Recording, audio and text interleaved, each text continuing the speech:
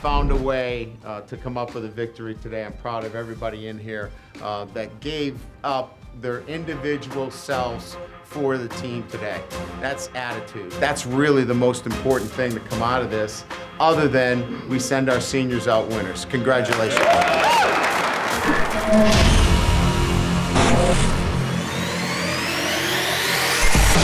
Adams runs up the middle. He's gone! Touchdown again, Josh Adams! Off of the hands of Phillips and into Drew Tranquils. Wimbush got a block, got the corner. Touchdown Notre Dame. And the pass is intercepted. Love go! Touch pass to Claypool. Touchdown. He's got pressure in his face and Cody takes him down.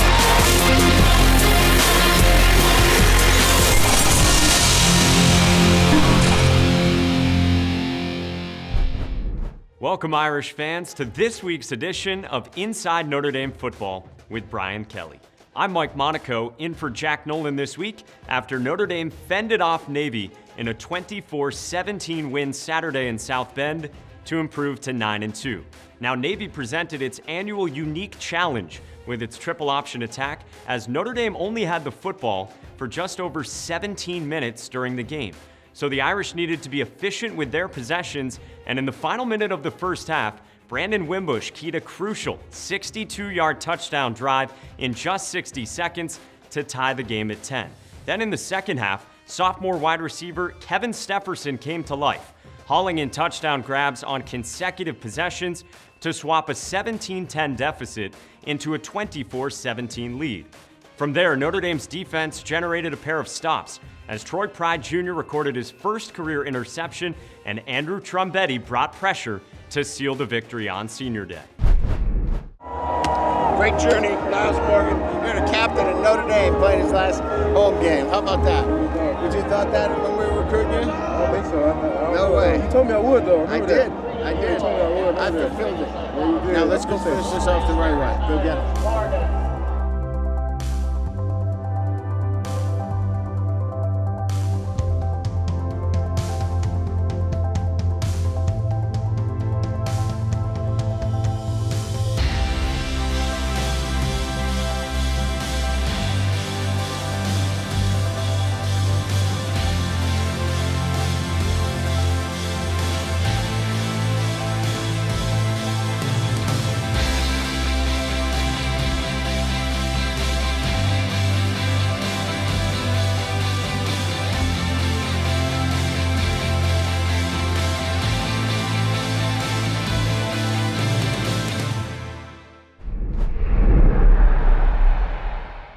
Coach, when you play Navy, it's a week as much as any that requires the attention to detail because the defense is on the field for 42 minutes.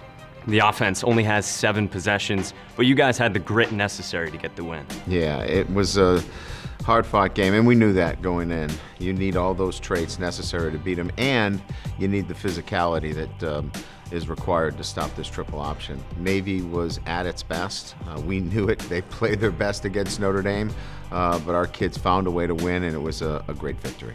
Navy came in averaging about 6 yards a carry. You limited them to less than 4, and they ran it 72 times. What allowed the defense to be successful? Well, I think some of the things you mentioned. We were focused. Our guys were locked in on their responsibilities and their job. They did their job. But again, there were some crucial times when we needed to do a better job, especially in 3rd and 4th down situations where they were able to stay on the field, and it goes back to what you said earlier. It limited the possessions that we had, and then that puts a lot of pressure on your offense to be extremely efficient. So it made it for a very tight football game where we had to fight right to the very end, but I was proud of our guys. It's the first win that we've had by 7 points or less since last year against Miami. So again, you got to win some of those close ball games, and it was a good win to get. One of the times you guys did get off the field on one of those 4th downs, that first drive, they had 3 different times where they came out on 4th down. You get the stop because Greer Martini, one of the guys in there, to force the turnover on downs. Yeah, Greer was outstanding, and you're fighting for every inch out there. And so when we obviously talked about how to defend this, it was bend the ball carrier back, and he did a great job in that situation of bending the ball carrier back. Gives us a big stop on 4th down and gives us the momentum to go down there and put some points on the board. Greer had 15 tackles. Navy's head coach Ken Niumatalolo sought him out after the game to make sure he's out of eligibility. What makes Greer so good against the option? Attitude. He has a great attitude. He goes in there, wanting to do well in that environment. You've got to have the right attitude. You can't go in there thinking about, am I going to get cut or my responsibility? And, it's a play after play. It almost becomes, a rugby match in there where you've got to just stick your nose in there and you got to grind it out. And Greer's just got a great attitude. And because of that attitude, it really allows him to excel. You guys swapped field goals early on. You force a stop on 3rd down, fumble on the punt, so Navy capitalizes on that. But similar to the NC State game, on the block punt, you guys responded immediately with a touchdown drive. Yeah, it was a great drive. It was a quick drive. We needed to respond immediately, and I think that's a great way to put it, is that our kids didn't flinch. They came right back after a key turnover with a quick touchdown and a really nice drive in the way we put it together, and it was really necessary for us to get the momentum back. And after a 1-for-5 start through the air, that was the drive where Brandon Wimbush really seemed to settle in. What did you notice from him just getting comfortable as the game went along? He made a couple of nice throws, and he's capable of doing that. He was a little erratic early, throwing the ball high, a couple of high throws that weren't completed, but he finished his throws off. He was much more, I thought, decisive, and that's what he has to be, just decisive with the football. Made some good throws to Kevin Stefferson. And we were able to move the football down the field pretty easily. Navy started the second half with possession. They go up 17-10. You guys get the football back, and it's another pretty quick drive. And Josh Adams sort of set the tone with some hard-earned runs there to set up the big one, his 30-yarder. Yeah, we told Josh, we said, hey, you've been off a lot in the second half. You're going to have to earn some yards. And, I think he had about 105, 106 yards, and he earned each one of those. He was physical. He took it to the Navy defenders, and that was a drive where I think he felt most of those yards, but they were much-needed yards for us. How did those runs by Josh then set up the pass? Because right after his 30-yard run, Brandon Wimbush downfield to Kevin Stefferson for the touchdown. Well, the safeties were almost on the line of scrimmage. So as we defeated the front 7, 2 safeties were on the line of scrimmage virtually the whole day. And so when you saw a hole open up, it closes immediately because those safeties were so active. So it was an easy pitch and catch for play action pass. We brought the safeties down. Kevin was over the top, and Brandon laid it out there for Kevin for the touchdown. The defense then forces the missed field goal. You guys go on an 11-play, 80-yard drive, another big one with some runs in there, but Kevin Stefferson really caught fire in the second half.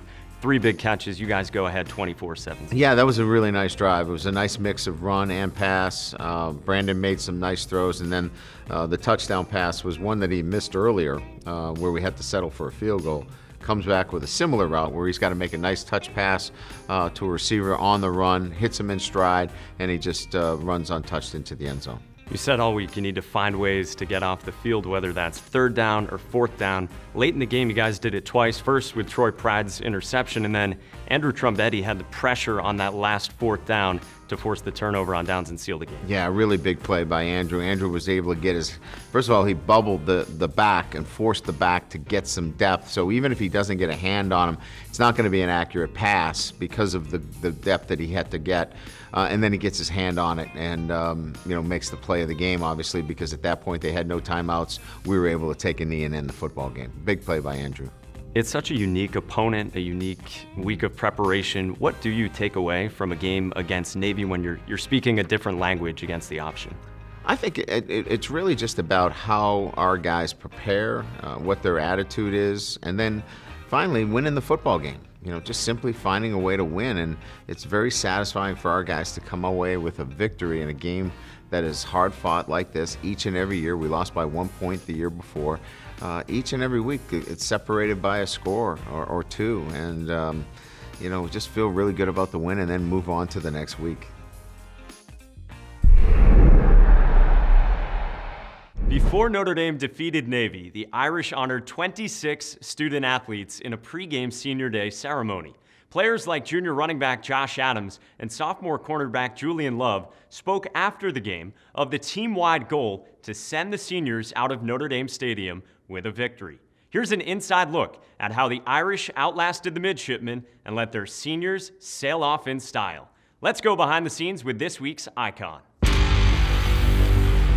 What is your attitude as it comes to Notre Dame football? What are you willing to do for your teammates? What are you willing to sacrifice individually for Mike McGlinchey, for Niles Morgan, for Greer Martini, for all of our seniors? What are you willing to do? What's in your heart will determine the outcome to today's football game. Make no mistake about it. And here come the Irish.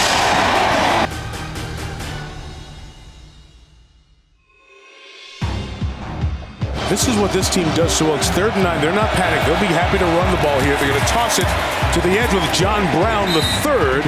He'll dive across the 35. Navy does line up on 4th down, like you said, Don. They're going to go for it. Here is the snap.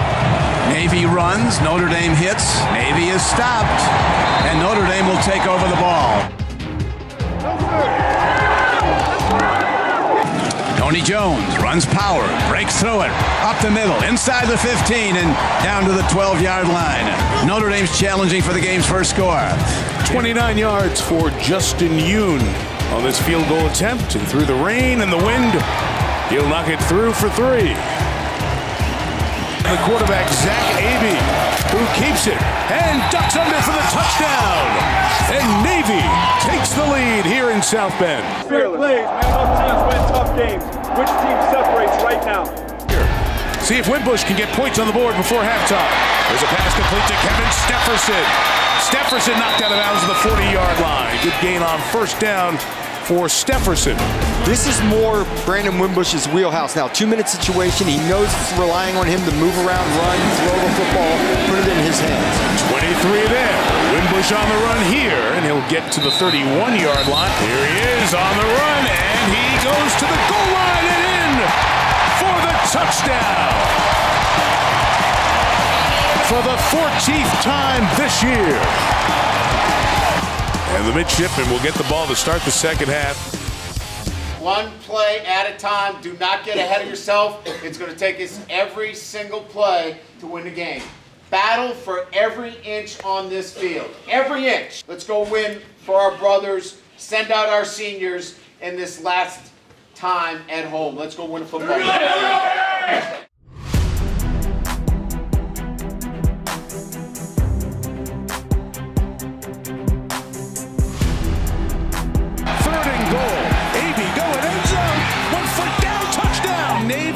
Touchdown pass to take the lead. Adams cuts back inside the 40. Adams runs to the 30-yard line. Big 1st down pickup will be Wimbush up top. Look at end zone. Touchdown, Stefferson.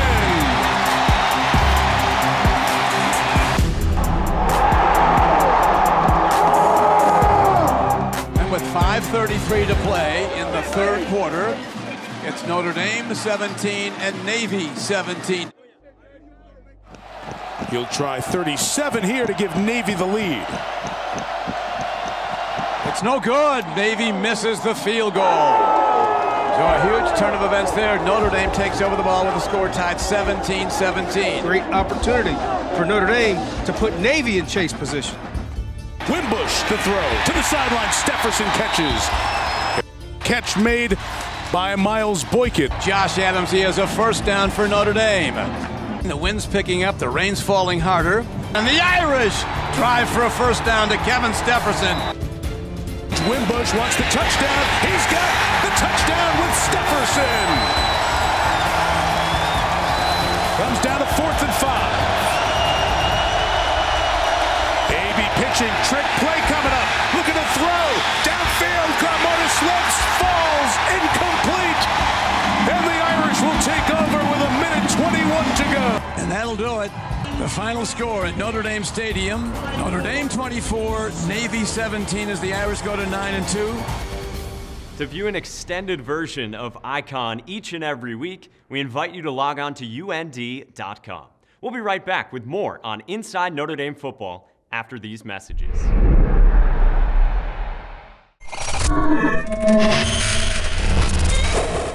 Favorite all-time movie? The Matrix. Favorite TV show?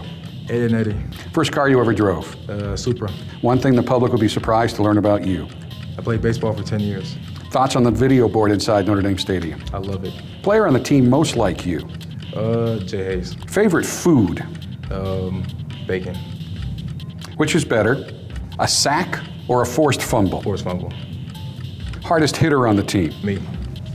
Best singer on the team? Myron. Best dancer on the team? Mike Adu, Treyway. Best comedian on the team? Jay Hayes. Best comedian on the coaching staff? Coach Elko. Best dresser on the team? Brandon Wimbush. Worst dresser on the team? Tranquil. Player on the team most likely to become a football coach? Gummy Van Gordon. Best thing about playing for Notre Dame? Under the lights. Niles Morgan, you have completed the 60-second drill on Inside Notre Dame Football. Thank you. Thank you. Early in the fourth quarter, with the score tied at 17, Notre Dame faced 3rd and 8 from inside the red zone. That's when Brandon Wimbush connected on a crossing pattern with Kevin Stepherson for the wideout's second touchdown of the day in a career-best performance. That play is this week's Notre Dame Ticket Exchange Vivid Seats Play of the Week. So it's a big 3rd and 8 in field goal range. Wimbush wants the touchdown. He's got the touchdown with Stepherson. It's time now for the experts at TireRack.com question of the week for Coach Kelly. This week's question comes from James Strasser of Arlington, Texas. Coach, now that the home schedule has concluded, what are your thoughts on the video board? Was it a help or a hindrance? Well, I really think it helps in a lot of areas. I mean, you know, it certainly is able to highlight who we are as a university, whether it's our faculty that we're trying to show in terms of how esteemed they are, whether we're thanking, you know, the jet fighters that fly over Notre Dame Stadium. With its record sitting at 9-2, Notre Dame will make the annual Thanksgiving weekend trip west to California, where the Irish will meet another top 25 foe in Stanford on Saturday night. Junior running back Bryce Love has rushed for 16 touchdowns and more than 1,700 yards, while averaging nearly 9 yards a carry for the Cardinals. What is the challenge going up against a back like that? Tackling him and not letting him get out. I mean, certainly his explosiveness is well chronicled. I think he's got as many big plays as anybody in college football at you know, 20+ yards. So he's a guy that can turn a small run into a big run. So we've got to get him down at the line of scrimmage. That'll do it for this week's edition of Inside Notre Dame Football. Jack Nolan will return next week with all the highlights from the regular season finale between Notre Dame and Stanford. Until then, thanks very much for watching, and as always, go Irish. Inside Notre Dame Football is presented by TireRack.com and brought to you by Team Notre Dame partners, Coca-Cola, Under Armour, and Gatorade. Inside Notre Dame Football is also brought to you by Bank of America, the official bank of Notre Dame Athletics, Vivid Seats, Canon, Xfinity, Delta Airlines, proud to be the official airline of Notre Dame Athletics, Nissan, Notre Dame Federal Credit Union, and SiriusXM.